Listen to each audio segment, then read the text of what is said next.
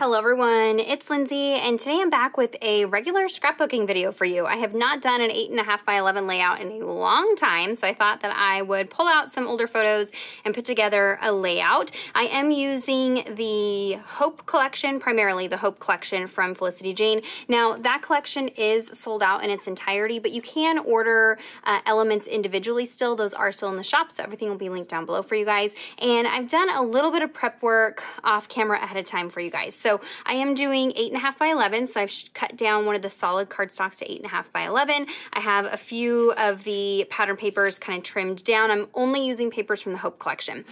These pieces here, I want to create kind of a circular element behind my photos. And so I went ahead and used a nesting die, circle die to cut out a few different circles from the pattern papers. And then I don't stitch on camera, so I went ahead and just did that off camera real quick and just stitched around.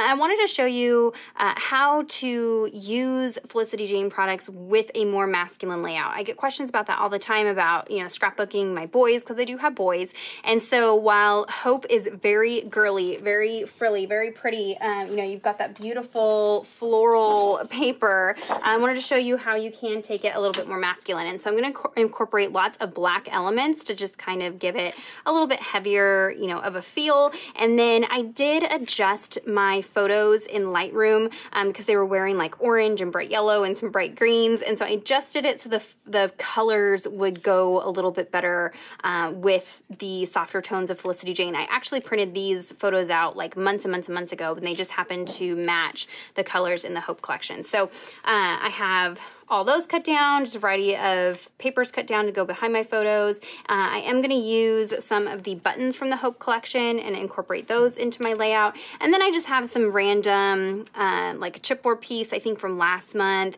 These are the Brie chipboard flares, so there are some from past collections. But let me go ahead and put you guys on fast forward, and we'll throw this layout together pretty quickly. Okay, so I'm going to just start adhering things down. This was a piece of the pattern paper, and then the scallops was actually one of the branding strips, and I just liked that it had kind of that wave pattern that went along with the water in my photos. So the photos that I'm documenting are my boys. Last summer, we've been taking an annual camping trip for my birthday for the last few years, and so this was on that trip last summer. As you're watching this video, it's actually the day before my birthday in 2020, and we don't get to go camping. Thank you, coronavirus. So I just thought, well, let's just document last year's photos and reminisce. So in my journaling, I mentioned that we rented a paddle boat, and I took the boys out, and minutes after this photo or these photos were taken, we had an argument and told the kiddos, you can't be in the water without shoes on, and they argued and argued and argued that it was totally fine. And sure enough, before I'd even gotten out of the boat, Aiden had hopped out and got a giant fish hook in his foot.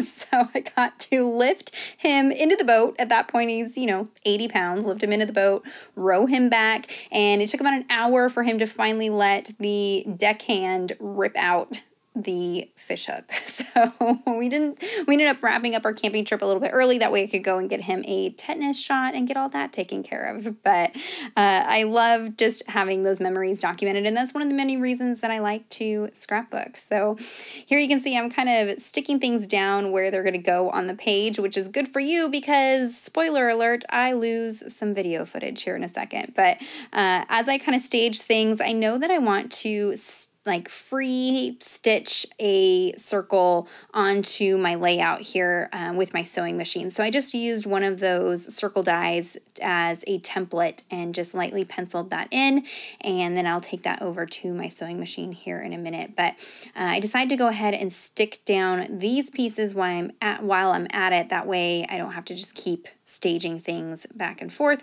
So I'm just using some dry adhesive.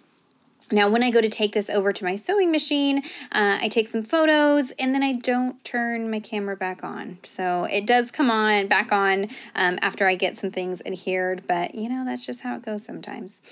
So I am trimming off anything that's hanging over the edge. Here you can see I went ahead and stitched that circle, And I just wanted kind of a mix of the papers and just some of the black stitching. So there you go. Magically, everything is adhered down. So I did use the Hope alpha stickers for my title. It says love to fish. And then here I'm going to go ahead and tack down the buttons, and here's where I make another mistake, but we'll get there. I'm just using a pencil to mark the dots, and I found it's easier to poke the holes first. I couldn't find my other pokey tool, so I'm using this one here, which is for punching out die cuts, and I accidentally poked my finger. I looked at it and thought I was okay, but we'll see here in a second that I was not. So for those of you who don't want to see blood on camera, it's a very small amount of blood, but there is a little bit of blood in this video, so just heads up. But I'm just using some black embroidery thread to stick these buttons onto the layout. I'm just doing a very simple little cross shape on the buttons to hold them down. All of my 8.5 by 11 pages go into page protectors in a binder, so I don't have to worry too much about things falling off or getting messed with in an album because they are protected by those page protectors. I just have 3. I tried to do groups of 3. So there was like 3 of those chipboard flares, 3 of the buttons. I do have 3 paper circles. So I like to work in groups of 3. So same thing with this. And I'm just doing a simple little knot on the back to secure it. And then here's where I go to flip over and stitch this last one. And apparently I had poked my finger and I end up getting blood on my layout right there. I'm like, dang it, at this point, I realized that I lost footage and I'm at the very, very end of it and I'm sitting here just frantically like, oh my gosh, what am I going to do? I tried blotting it up. I tried using a sand eraser and then ultimately just flipped things around, try to cover it up. I wouldn't typically cluster this little cluster of 3 down here like this. It's a little bit heavier than I wanted. I wanted a little bit of space between everything, but sometimes you just, things just happen and you have to cover up blood on your scrapbooking layout.